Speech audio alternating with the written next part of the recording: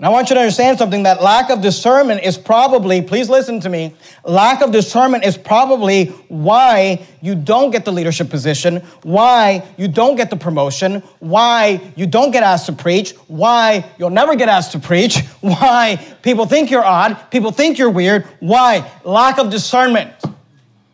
Because you do not behave yourself in such a way that brings a good attitude or reflects well upon the thoughts of others. The Bible says that we as leaders have to be very mindful of how we are perceived by the world. That's why leaders should pay their bills on time. That's why leaders should be on time. That's why leaders should work hard. That's why leaders, look, being a leader doesn't mean that you bark orders and make other people. It means that you lead the way. You do it first. You say, do as I have done. Follow me.